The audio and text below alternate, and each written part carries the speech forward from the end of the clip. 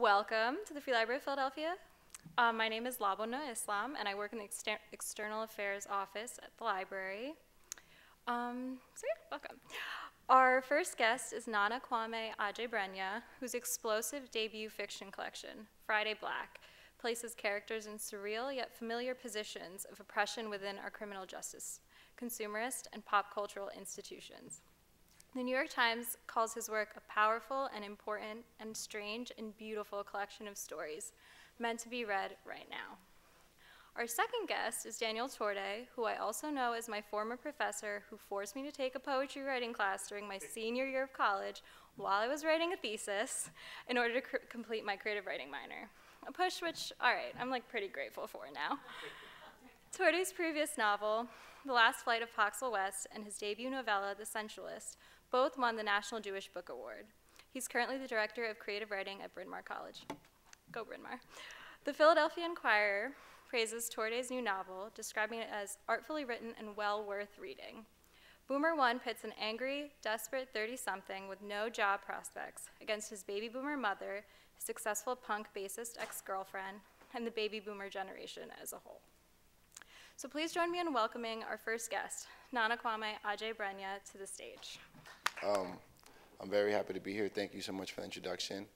I'm very happy to be doing an event in the library. What's strange is this is the first time I'm doing one, and I was pretty much born in libraries. My parents are both Ghanaian immigrants. They're the kind that drop you off at the library and pick you up at to be decided. And so I feel very comfortable here. I'm like trying to find a place to sleep, thinking about it. Yeah, I pretty much grew up in the library. So yeah, this is my first book, and I've been going around, and it's still pretty crazy just to even have it out in the world.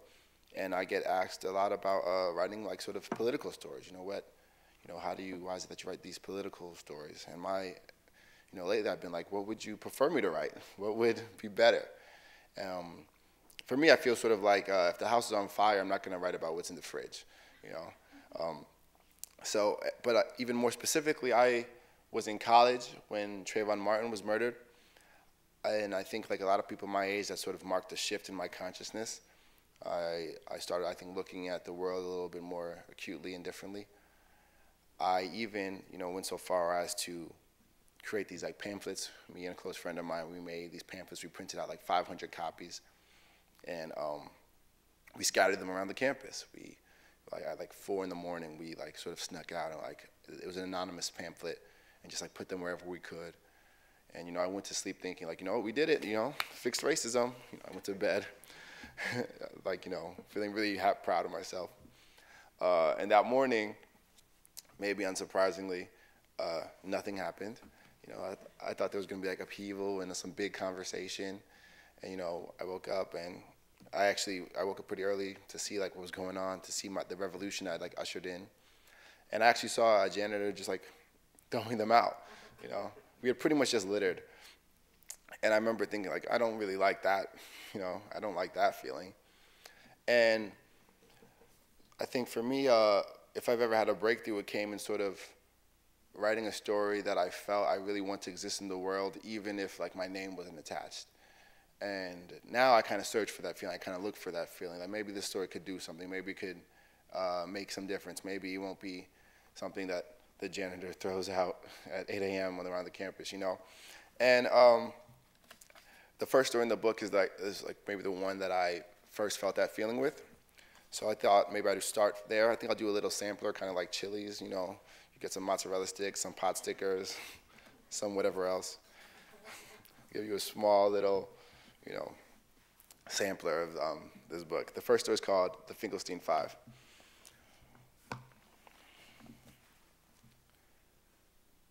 Fila, the headless girl, walked toward Emmanuel, her neck jagged with red savagery.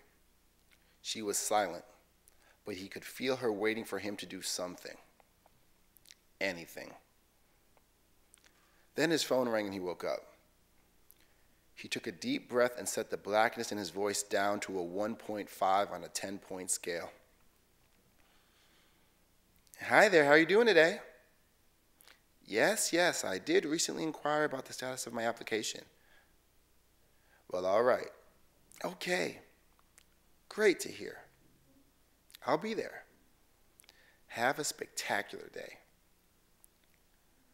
Emmanuel rolled out of bed and brushed his teeth. The house was quiet. His parents had already left for work. That morning, like every morning, the first decision he made regarded his blackness. His skin was a deep, constant brown. In public, when people could actually see him, it was impossible to get his blackness down anywhere near 1.5. If he wore a tie, wingtip shoes, smiled constantly, used his indoor voice, and kept his hands strapped and calm at his sides, he could get his blackness as low as 4.0. Though Emmanuel was happy about scoring the interview, he also felt guilty about feeling happy about anything. Most people he knew were still mourning the Finkelstein verdict. After 28 minutes of deliberation, a jury of his peers had acquitted George Wilson Dunn of any wrongdoing whatsoever. He had been indicted for allegedly using a chainsaw to hack off the heads of 5 black children outside the Finkelstein Library in Valley Ridge, South Carolina. The court had ruled that because the children were basically loitering, or were not actually inside the library reading, as one might expect of productive members of society, it was reasonable that Dunn had felt threatened by these 5 black young people, and thus he was well within his rights when he protected himself, his library loan DVDs, and his children by going to the back of his Ford F-150 and retrieving his Haltech Pro 18-inch 48cc chainsaw. The case had seized the country by ear and heart and was still, mostly, the only thing anyone was talking about. Finkelstein became the news cycle. On one side of the broadcast world, anchors openly wept for the children, who were saints in their eyes. On the opposite side were personalities like Brent Kogan, the ever-gruff and opinionated host of What's the Big Deal?, who had said during an online panel discussion, yes, they were kids, but also fuck niggers. Most news outlets fell somewhere in between. On verdict day, Emmanuel's friends and family and friends of many different races and backgrounds had gathered together and watched the television tuned to a station that had sympathized with the children, who were popularly known as the Finkelstein Five. Pizza and drinks were served. When the ruling was announced, Emmanuel felt a clicking and grinding in his chest. It burned. His mother, known to be one of the liveliest and happiest women in the neighborhood, threw a plastic cup filled with Coke across the room. When the plastic fell and the soda splattered, the people stared at Emmanuel's mother. Seeing Miss John that way meant it was real. They lost. Emmanuel's father walked away from the group, wiping his eyes, and Emmanuel felt the grinding in his chest settle to a cold nothingness. On the ride home, his father cursed. His mother punched honks out of the steering wheel. Emmanuel breathed in and watched his hands appear, then disappear, then appear, then disappear as they rode past streetlights. He let the nothing he was feeling wash over him in one cold wave after another. But now that he'd been called in for the interview at Stitches, a store self-described as an innovator with a classic sensibility that specialized in vintage sweaters, Emmanuel had something to think about besides the bodies of those kids severed at the neck, growing damp and thick, pulsing, shooting blood. Instead, he thought about what to wear. In a vague move of solidarity, Emmanuel climbed into loose-fitting cargos he'd worn on a camping trip. Then he stepped into his patent leather Space Jams with the laces still clean and taut as they weaved up all across the black tongue. Next, he pulled out a long-ago abandoned black hoodie and dove into its tunnel. As a final act of solidarity, Emmanuel put on a gray snapback cap, a hat similar to the ones 2 of the Finkelstein Five had been wearing the day they were murdered, a fact George Wilson Dunn's defense had stressed throughout the proceedings. Emmanuel stepped out into the world, his blackness at a solid 7.6. He felt like Evel Knievel at the top of a ramp. At the mall, he looked for something to wear to the interview, something to bring him down to at least a 4.2. He pulled the brim of his hat forward and down to shade his eyes. He walked up a hill toward Canfield Road, where he'd catch a bus. He listened to the gravel scraping under his sneakers. It had been a very long time since he'd had his blackness even close to 7.0. I want you safe. You gotta know how to move, his father had said to him at a very young age. Emmanuel started learning the basics of his blackness before he knew how to do long division. Smiling when angry, whispering when he wanted to yell. Back when he was in middle school, after a trip to the zoo where he'd been accused of stealing a stuffed panda from a gift shop, Emmanuel had burned his last pair of baggy jeans in his driveway. He'd watched the denim curl and ash in front of him with unblinking eyes. When his father came outside, Emmanuel imagined he'd get a good talking to. Instead, his father stood quietly beside him. "This is an important thing to learn," he said. Together, they watched the fire until it ate itself dead. That's that first story. Thanks. Yeah.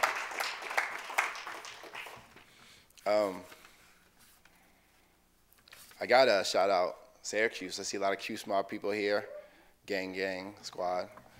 I got an MFA at Syracuse University, and I went there straight out of college. I was really young, maybe too young, and I had never been around writers before, and I had never been around that much, I don't know, like hummus before.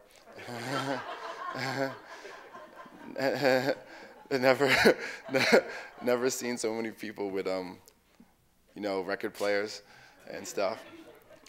Prominently displayed typewriters. It's like, what's going on here?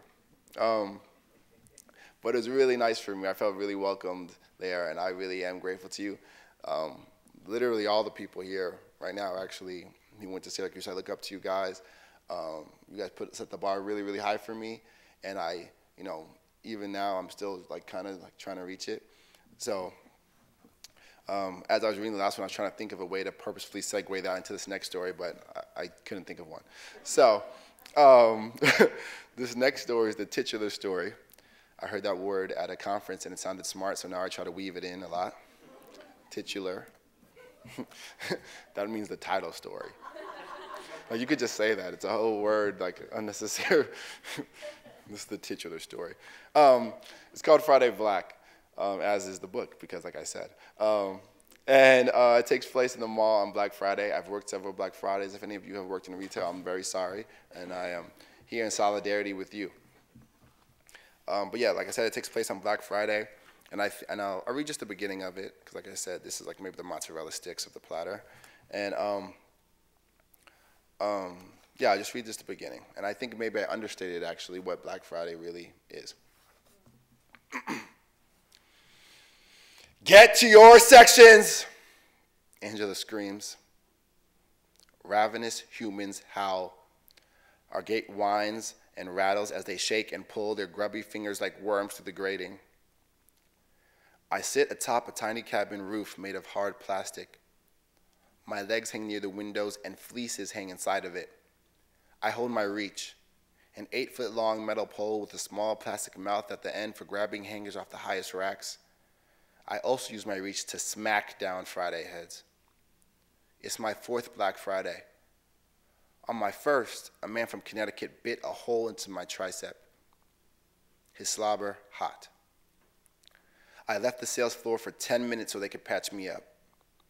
Now I have a jagged smile on my left arm, a sickle, half circle, my lucky Friday scar. I hear Richard's shoes flopping toward me. "You ready, big guy?" he asks. I open one eye and look at him. I've never not been ready, so I don't say anything and close my eyes again. I get it. I have the tiger, I like it, Richard says. I nod slowly. He's nervous. He's a district manager, and this is the prominent mall. We're the biggest store in his territory. We're supposed to do 1 million of the next 30 days. Most of it's on me. The main gate creaks and groans. I saw the super shell in the back. What'd she wear? Medium or large? Large, I say, opening both eyes. There's a contest. Whoever has the most sales gets to take home any coat in the store. When Richard asked me what I was going to do if I won, I told him that when I won, I was going to give one of the Supershell Parkers to my mother. Richard frowned, but said that was honorable.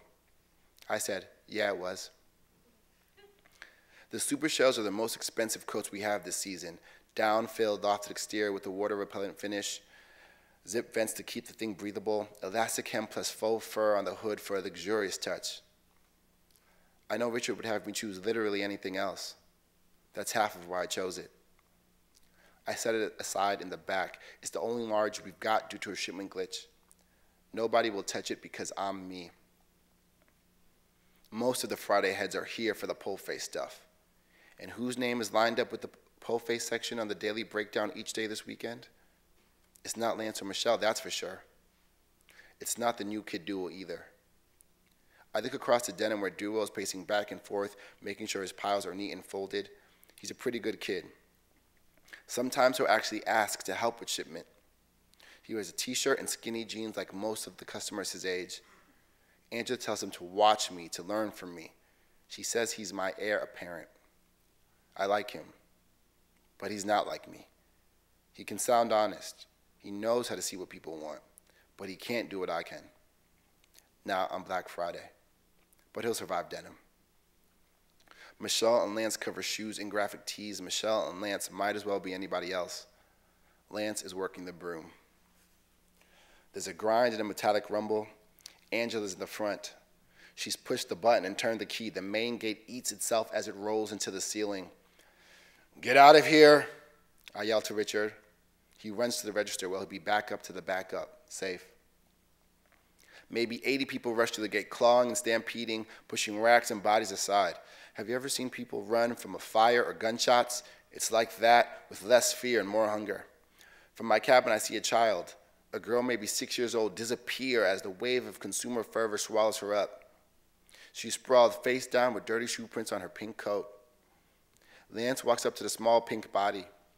He's pulling a pallet jack and holding a huge push broom. He thrusts the broom head into her side and tries to sweep her onto the pallet jack so he can roll her to the section we've designated for bodies. As he touches her, a woman wearing a gray scarf pushes him away and yanks the girl to her feet.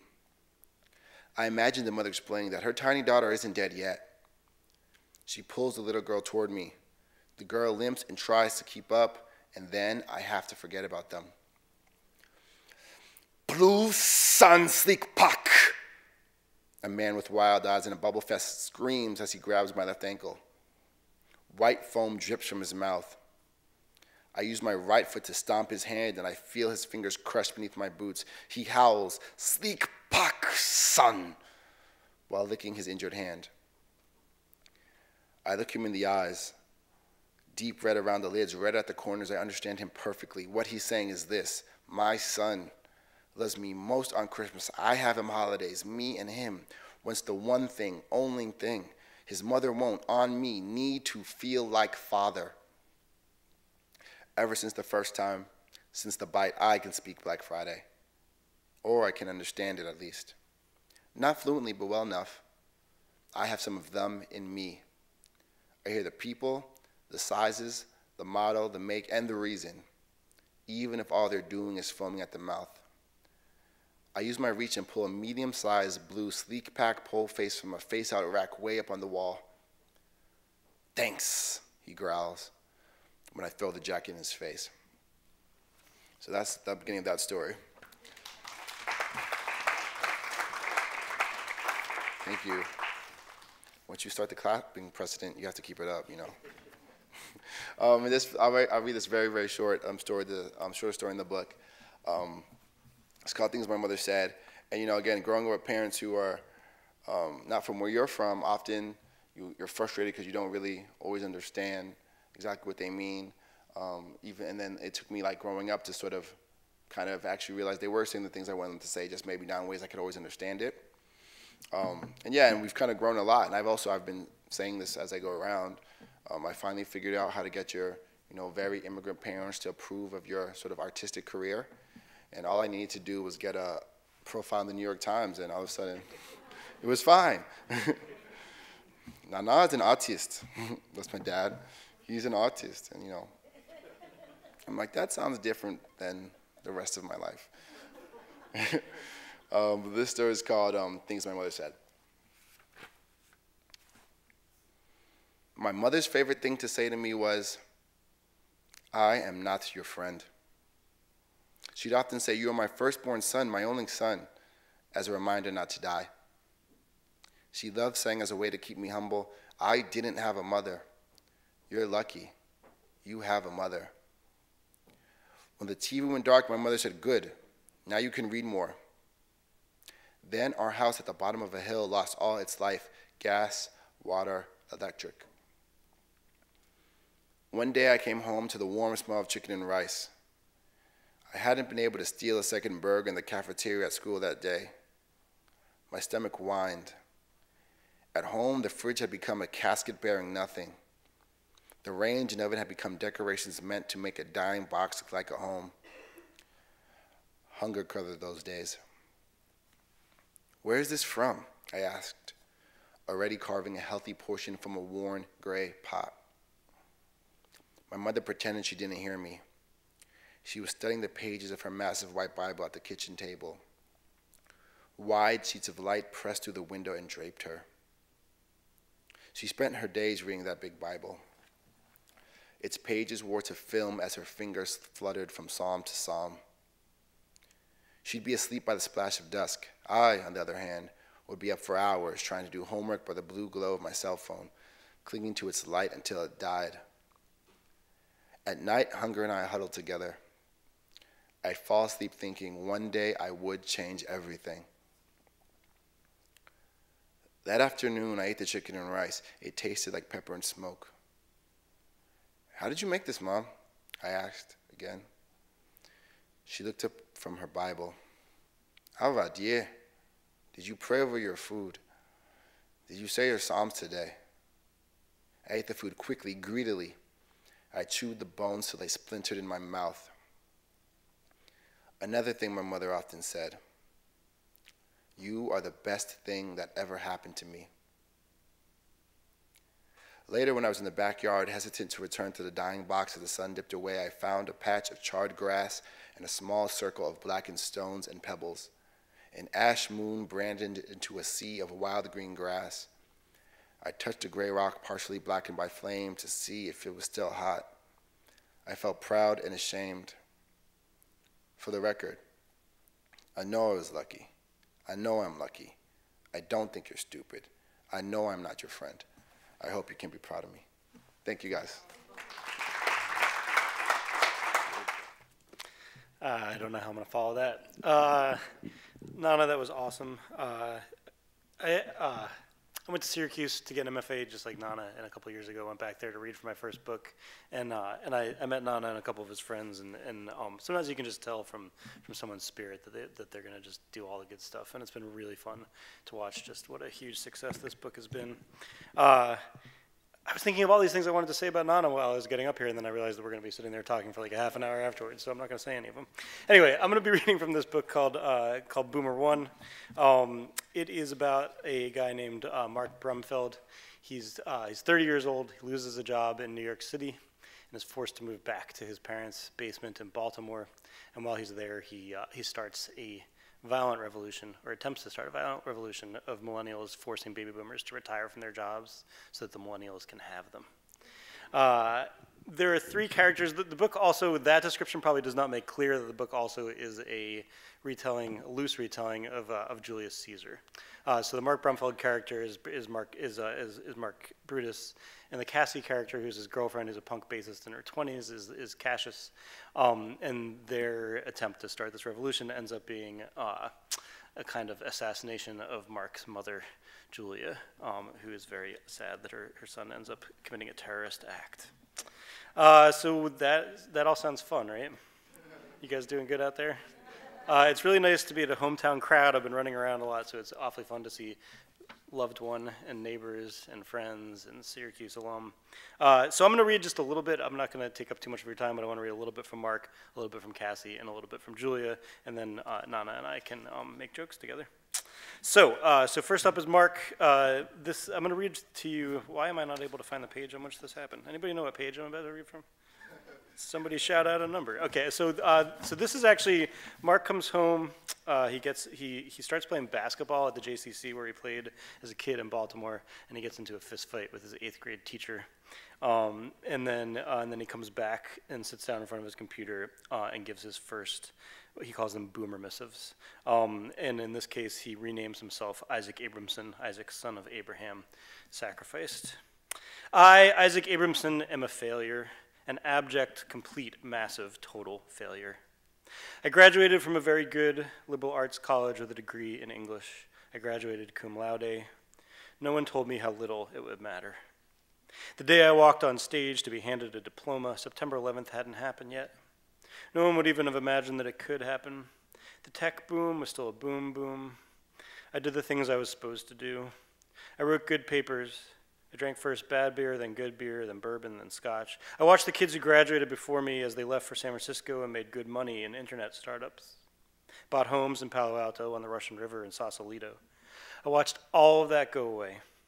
I didn't want any of that anyway. I wasn't ever going to be on the ground floor of Google or Yahoo.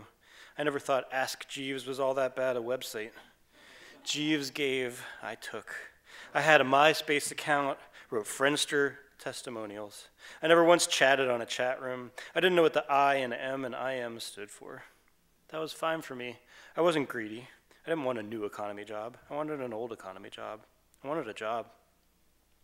I wasn't a failure at first. I went to New York City where I got a decent job. I lived there for 10 years, 1 decade, and I never once lived in an apartment alone. I had that job, and then magazines went into the ground. Old media started to die. They didn't publish words anymore. They created content instead of publishing journalism or essays. So I went back to grad school. It was like a job. I read books and prepared to be an educator. Then I finished. Then there were no jobs. Then I accrued debt, and I could no longer afford to live on my own. Now I'm back in my parents' basement. Do you know who had all the jobs? Baby boomers. 70-year-olds still had the jobs. I tried to get a job, but I could not. I tried and tried, then my money ran out. I could not find a job. This spring, I moved back into my parents' house. They gave me the room I grew up in, the basement room. My father is 69 years old, and he has not yet retired from his job. It will disappear so that his hospital can pay for benefits, so that its employees can pay for taxes. My mother is 68 years old, and she is again a stay-at-home mom today. Only now I'm who she stays at home with. Again, I am infantilized. Now, I want you to do one more thing. If you have no job, I want you to look at the basement where you live right now. Is it a basement like my basement? Does it make you happy, this basement? Does it smell musty? Does it contain the same couch on which you kissed your first girl when you were in 8th grade? But that's not who I want to talk to right now. Instead, if you do have a job, I want to talk to you. I want you to do something different. If you do have a job, I want you to pull out your latest pay stub or pull it up online. Do you see the line that says Social Security tax?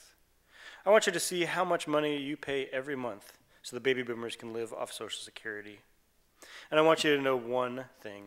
You will never see a cent of that money. You will never receive Social Security. You will never have a retirement.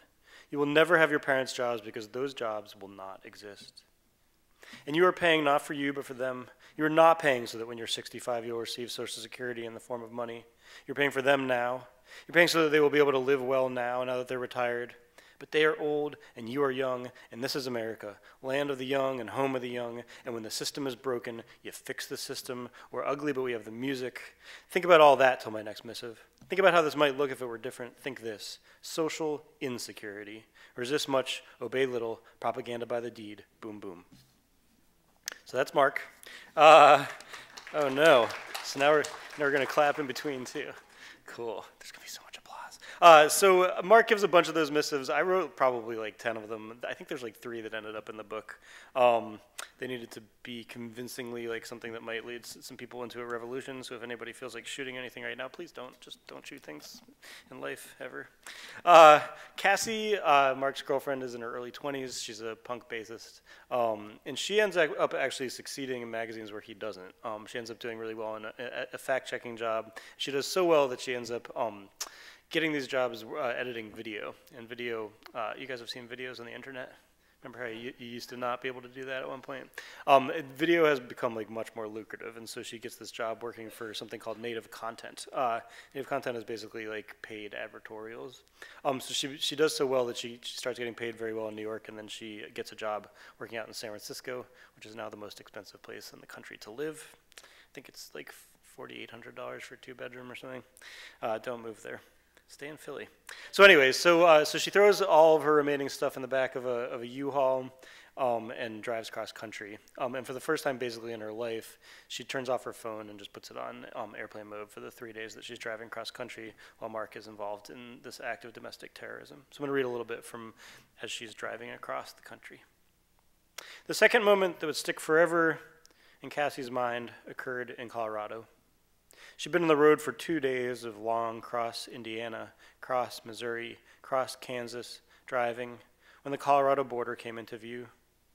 She'd seen on her road atlas, she didn't use Google Maps, unplugged. It was all going to be unplugged, and there wasn't a USB cable in the U-Haul anyway.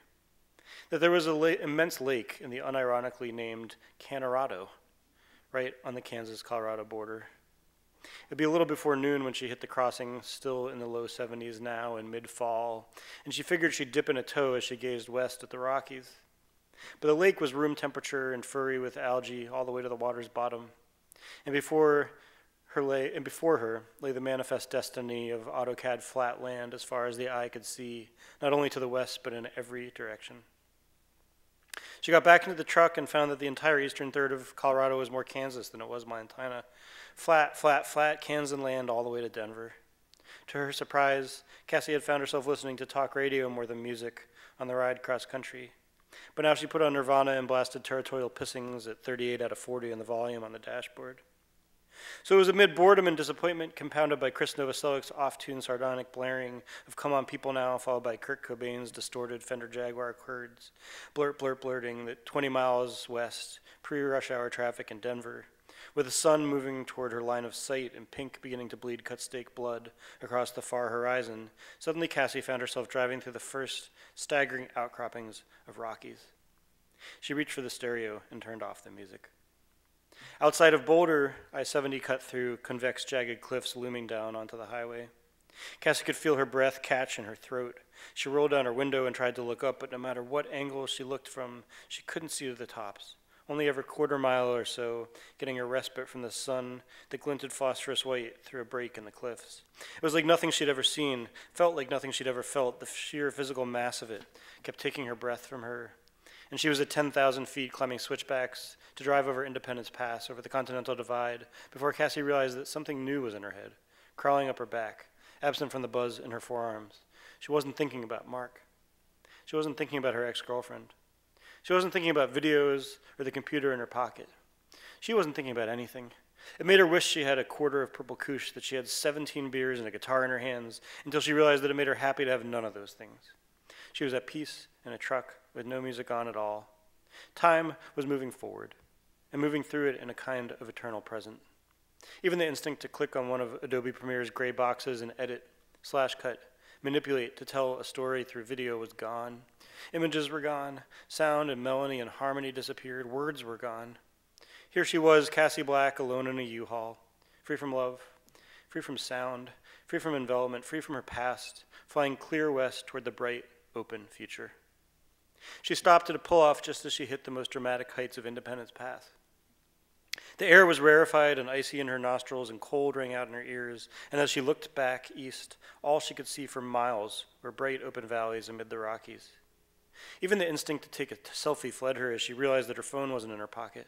She didn't even fucking know where the phone was, and if she did have it, her instinct now would be to take video, not a photo, and there wasn't a thing to capture here. It was impossible to imagine that the flatness on the other side of Denver, all that Kansas spreading east all the way to St. Louis, existed at all. She drank deep inside herself. All at once she was a toddler again. Fuck executive function. Fuck object permanence. If you showed her a penny then and put it in your pocket, Cassie would assume it was lost to this world for all eternity, and she did not care. What she couldn't see didn't exist. All she wanted was just to breathe this air alone. So that's Cassie. There's like a little bit of work that I guess you have to do 3 voices in a book. So so those Cassie paragraphs, I don't know if you can tell, are a little denser. Julia was sort of my first opportunity. Hopefully Nana and I will get a little chance to talk about this afterwards, but I feel like there's like the writing that you want to do, and then there's the writing that you can do. And when I was an undergrad, I was like super into high modernism and really loved Faulkner and really loved Joyce, and I never felt like I could do it. And so I think Mark's voice sort of more reflects that. But Julia is like these huge, dense paragraphs, and she's stuck at home. She's been forced to sell a bunch of instruments after having been like. She's basically based on Emmylou Harris. She was essentially like a somewhat successful musician for a period, and then was forced to stop playing when she suffered from hearing loss. So I'll give you just a little sense of her voice, and then I'm going to walk over there and sit down. Do you care which chair you're in? Okay, I'm just going to stand in between the two, and then we'll talk a little bit, and hopefully you guys will have some questions for us. Oh, and Julia is from Philadelphia, so there may be Philadelphia references. Julia did not remember at the time how light looked filtering slowly into that kitchen on East Sedgwick Street, east of Germantown Avenue. Though when she tried to think of how that kitchen looked, she realized most memories were not of the kitchen itself, but of a picture she'd seen of the kitchen in her later years. She didn't know now how much of this was how her mind worked, and how much of it was simply how the mind worked. There were memories of events both traumatic and mundane, meaningful or seemingly without meaning. And then there was the recounting of those events, the keepsakes we looked at again and again, which became their own memory. She knew that she did not suffer from what the new generation seemed at every turn to want to call PTSD. PTSD suggested to her that trauma was singular and finite, an event that took place like the snapping of a picture then ended. There was nothing post about what she was suffering. There was no single event that had transpired then ended. It occurred to Julia almost daily that PTSD must be the most egregiously mis- and overused medical term in the history of American pop culture. There were soldiers in VA hospitals all over the country who actually suffered from it. Most likely her own father suffered from it, coming back from World War II, something very much like it anyway, before the term was coined. But she herself suffered, and suffered for something that was neither post nor trauma, not finite nor ended. She suffered from an eternal and eternally recurring present. She suffered when she cleaned out her basement in advance of her son moving back in. She suffered by the smells of the Luther and Owings Mills, where she bought her favorite fiddle to get set up, filled her nose. She suffered in the months after when her son was arrested and she couldn't bring herself to leave the house to do anything other than shop for groceries, an activity during which she suffered even more. She recognized that perhaps the greatest misunderstanding her son's generation had of the world was the misguided belief that an event transpired and then ended in an ineradicable, clean way, like a television show or a YouTube clip, that began when called forth by pressing right pointing isosceles triangles, could be skipped by that triangle paired, replayed by a click on an arrow manipulated into a spiral, moved in a direction left or right, to the left back in time, to the right forward. This belief wasn't religious, but it was a belief system like any other, and perhaps more erroneous than most. Had any generation in the history of the world been so duped about the nature of time, been rendered so complacent by the appearance of control over perception, facts so easily undermined, that an event could take place in the time it took to be viewed as a video, that the reproduction of that event could be recounted in the same span that it took for an event to take place. Julia knew that time was not finite in such a way that it wasn't finite at all. There were no beginnings and endings and then retrospective suffering. There was time experienced in a single eternal present of being, being, being. Julia didn't know what memory was or why images flashed at her amid this eternal present, but she knew those images themselves were not finished. They existed in her mind and persisted, neither to be overcome nor to be forgotten. Thank you guys very much. Thank you. Who do you read when you're stuck? When you're trying to write and you're stuck, who do you read? I'm always pretty stuck, so I have to be reading somebody all the time. But if I am, I guess, exceptionally stuck, now I try to, not right now. Right now I'm running around and not doing anything. But now I try to actually read poetry. You know, it depends on who it might be. I have Marcus Wicker's Silencer, and so I've been trying to do that actually when I can. But I'm not just saying that because you're a poet either. That's one of the people I was talking about, Kate. I love you guys.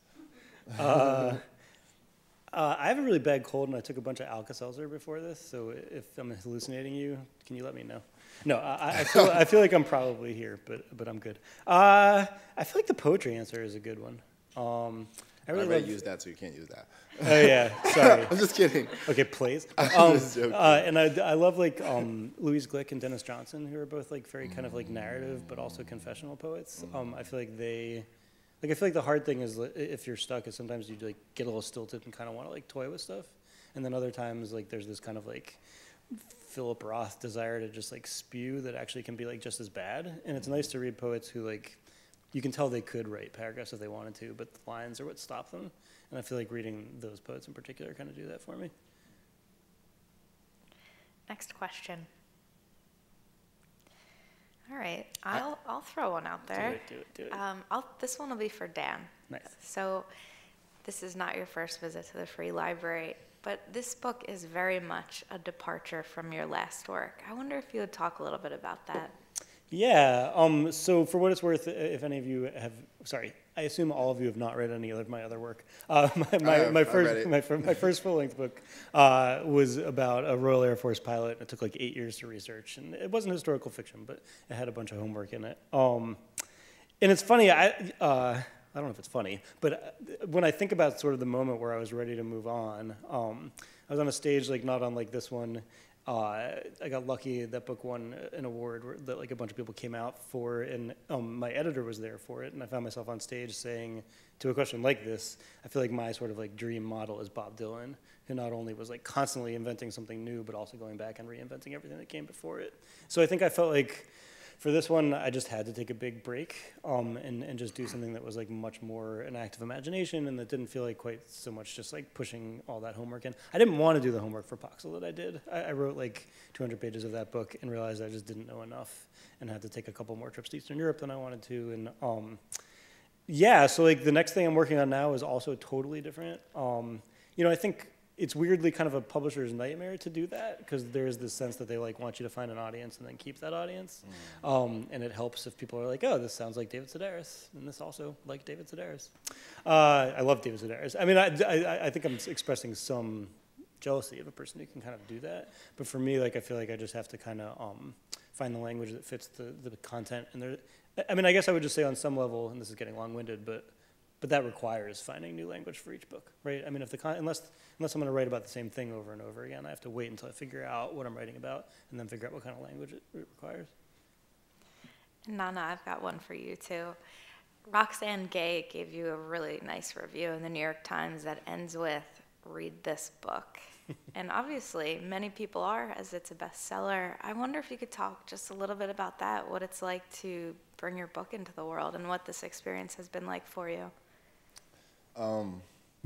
It has been, I mean, it's been a lot of different things. People ask me like that a lot, like how's it feel? It's kind of like which part, you know? Some parts are kind of awkward, like I think way too awkward to be having my picture taken as much as they're doing that. That's like weird for me. Some parts are really humbling. It's like people like that are, people much smarter than you will review your book. And, someone wrote, Nana has like bravura, I think was the word. And my first instinct was like, your mom has bravura, Then I look it up and actually, I'm sorry, actually, thank you very much. I appreciate that. That's my bad. It has been overwhelming. It's very different from, my previous publication experience. There's like a comic book that perfectly explains my experience was. It was a comic strip. It's 3 panels. The first panel is a guy's coming to an office like to a publisher, will you publish my stories? The second panel is a publisher saying no. And the third panel is the end, That was what my publishing experience had been pretty much before this. And then, but then one yes, a lot of things changed. So it has been overwhelming. It's been very nice. There's been a lot of the kindness of the writers that I know and the people that are interested in the book it sort of surprises me and kind of shocks me every time I go somewhere.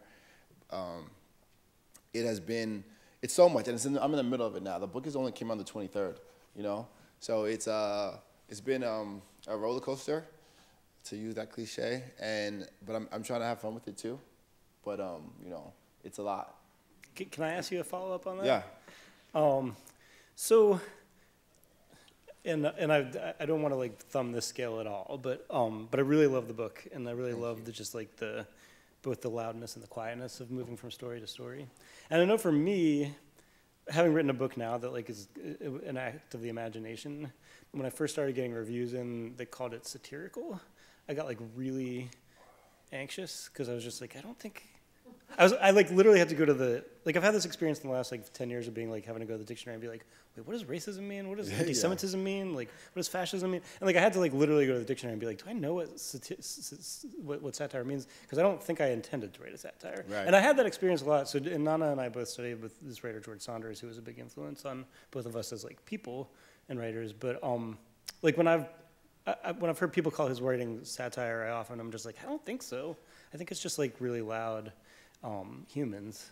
So like, what's been your experience of having your stories called? Because I think like, especially like Finkelstein 5 and Black Friday and Zimmerman Land, like they're a little louder than some of what I tried to do here, but they're still like pretty well in the realm of a thing that could happen or has happened. So like, I'm actually gonna ask the question at some point. No, are they satirical? Like, what's your sense of that? I don't think I go into them thinking that, you know, I don't go in thinking, you know, this will be a story about this topic or issue or person or any of that stuff, you know. From story to story, I sort of like do whatever the story needs, you know, and try to let the story sort of tell me what it should be. I mean, that said, there are stories that are end up being pretty pointedly considering racism, for example. Right. But even that is like, for me, it's like, you know, racism is like a big concept. It's about this particular character going through the world in a world that happens to be racist, which is ours, you know. And maybe the way that racism manifests is hyperbolic, which makes it feel like I'm being satirical. But I don't know. I just kind of let the people that are smarter than me just say what they want to say. You know, really. Same thing with like the genre stuff. You know, if it's sci-fi, if it's dystopic, if it's whatever, or I guess satire, surreal, whatever. You know, I'm saying sure, yeah. You know, I don't think about that per se. I kind of just, but I'm really interested in like doing whatever I want, and then the label, you know, go ahead.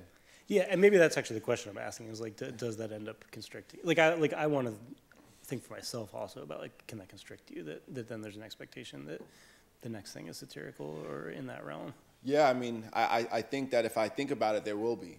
So I like try to continue to not think about it, you know. I retract the question. I would try my best, but I mean.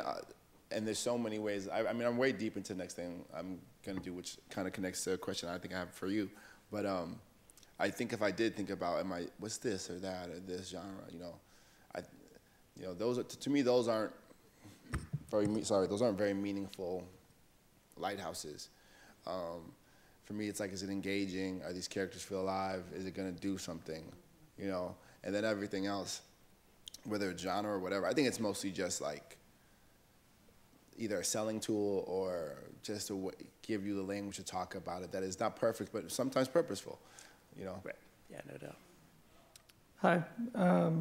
It's weird. I'm 30 and my father's 69, so it's strange.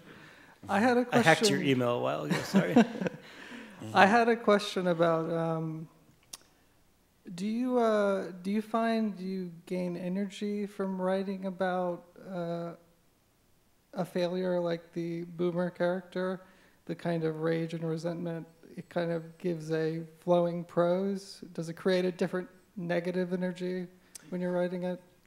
That's a good question. You know, I mean, I feel like I have like 18 different answers for each question that I could be asked, but like the real answer to like where did this book start actually was I have this good friend, this short story writer, Karen Russell, whose work I really love, and she's one of those people who can just kind of like see straight through you. And I was like ranting about something at lunch one day, and she was just like, "You're a really good ranter. You should probably just rant on the page."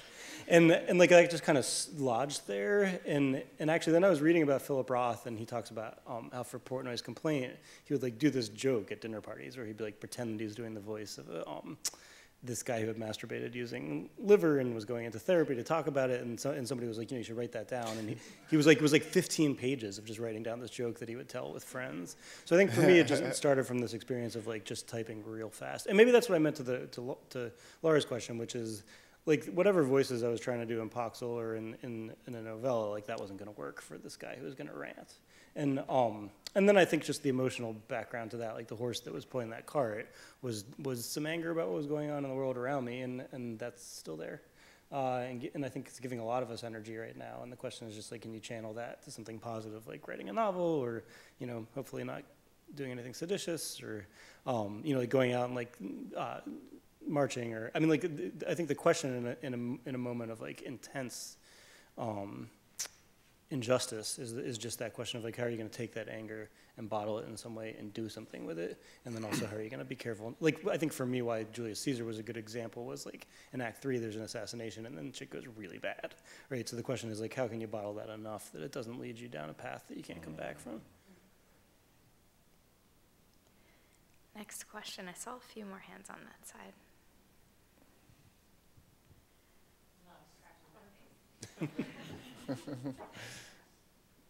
Do either of you keep a diary / how much writing do you do that's like not intended for publication at all? That's just practice or something?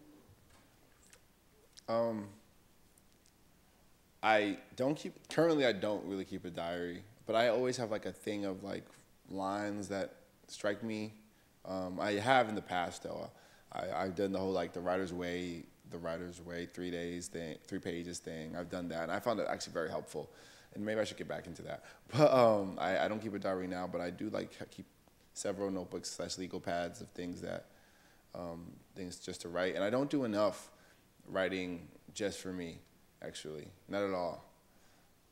Yeah, I feel jealous of people who keep a journal, and I think some of it is just like I had hair at one point. Like I have a 9-year-old and a 5-year-old, and my wife's a doctor, and I have a teaching job, and I mean I do so much writing just elsewhere in life. And I mean I think actually, well, let me say 2 things. I think it's useful if you can do it, but I would also say I feel like sometimes there can be pressure to be like, well, should I be writing more in life? And it's actually useful to realize like you text a lot, you write a lot of emails. I find like when I'm writing these like really long notes back to students on workshop stories, like sometimes I'll be like, oh, I'm actually talking to me, right? I'm like, why aren't you smarter and better at this? I mean, like there's a way in which like sometimes there's like language that you'll find and you're just like, oh, right, like that's me just like working some shit out. And then when I get to turn back to my writing, it actually has helped a lot. Yeah, emails, right. A good email can find its way into being like a voice, right? I mean, emails are my worst enemy right now, but yeah, I know what you mean. Don't just delete, just from when the book came out until like a month from now, just delete it all. I know. No one write Nana right now. Emails are rough. I had a follow-up question about something before though, and because I read Poxl, and that was actually the first novel I taught, like full novel, and now it was great, and listening to this and then thinking about, I guess maybe selfishly about what I'm trying to do now. When you do have like one piece with pretty disparate or different voices, like how do you like sort of keep it feeling sort of I don't know, cohesive, and how do you work those voices to sort of like build each other up and enhance each other? Yeah, that's a great question, and I should say so. Nana got to go to Syracuse when this novelist Dana Spiotta has been teaching there, and she's like one of my favorite novelists, and so I guess you probably got a lot more like novel guidance than I did. But when I was there, I was really excited to study with George Saunders and Mary Gateskill, and both of them gave me a lot, but I don't think either of them was like a really natural novelist. I mean, Mary's a great novelist, but I feel like in some ways she's more naturally a short story writer who's written novels. So for me, it's been much more about just like getting a big pile of stuff to do something with. Like I feel like stories are about this like distillation and trying to just hit it as hard as you can. And there's a thing that happens for me anyway where like I try not to force myself to make things continuous. Mm-hmm. Like when I teach a novel class, I teach almost exclusively novels that aren't like a single 300-page narrative. Because I feel like with my students, I'm just like, if you can do that, you just do that. Right? Like you don't even need to ask the question. But I find myself like very often like getting a bunch of prose that doesn't feel complete, and getting a bunch of other prose that doesn't feel complete, and then asking like, what's the ligature that has to tie it together? So like for me with this, like I kind of thought it was just gonna be Mark. And then I was like, God, that is not likable. Or, I mean, that's just like not, I mean, like being trapped in a room with Mark for 300 pages would drive anybody crazy. And then I kind of had to bring Kathy in. And then I was like, well, that's still not quite doing it because it's still this just like, it's just like a screed against baby boomers. And I just don't know how much that's going to do. And so I felt like, okay, maybe there needs to be this this Boomer voice, and what would that sound like? And I have to say, by the time I finished, like, Julia became my favorite character. Right. Because she was there, I mean, like, the material was there for her to fight against. And then I had to like her so much and feel so much for her and give her so many of the qualities that I wanted, that then that character kind of reigned the day. Right. So, I mean, in a way, so you're working on a novel? Mm-hmm. How's it going? Pretty, I don't know. I might go back to, I mean, you know, right now I'm not doing it because I'm running around and stuff. But there's stuff there, you know. Yeah, I think you just get a lot of stuff there. Yeah. That's my answer. I'm almost sorry because my question is so mundane. It seems as if somebody had a much more poignant question. But it has to do, well, actually, maybe it's two-pronged. On one hand, do you write every day, either for yourselves or on your work? And I think you maybe have partly answered that, but I'm trying to get a clear question. And the other one, perhaps might be a little more poignant, has more to do with the annoying question of social responsibility, quote, quote. And how, because see, I would have, I'm very strange in the sense I would have probably liked to read a 300-page of Mark, because we would have had probably a lot to say to each other, and which is sad, probably. But I just thought his voice was, there was a lot that he was saying that was really, you know, and just like Black Friday was, on one hand, you know, it's just shopping, but there were some poignant points about consumerism. Yeah. So, on one hand, how quick is the writing, and then secondly is what is the social context within which it thrives? Thank you. So the first answer, no. I wish, but no. In the summer, sometimes I can be doing that, but right now, no, definitely not. That is, I do not write every day right now. But for the second part, and again, and I think about it a lot. So, one of the professors at Syracuse, Arthur Flowers, he had this prompt, like, you know, write a story to save the world.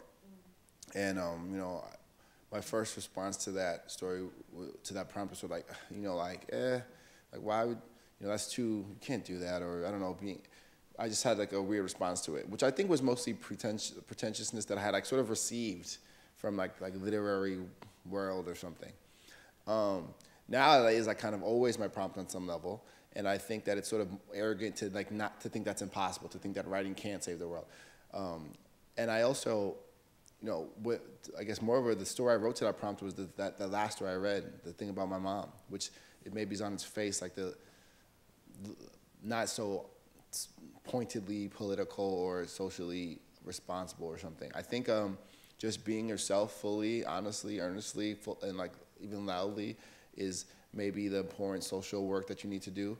I think for me, like whether it's like the craziness of consumerism, I worked in the mall for a long time. I think it's weird that human beings trample other human beings for TVs.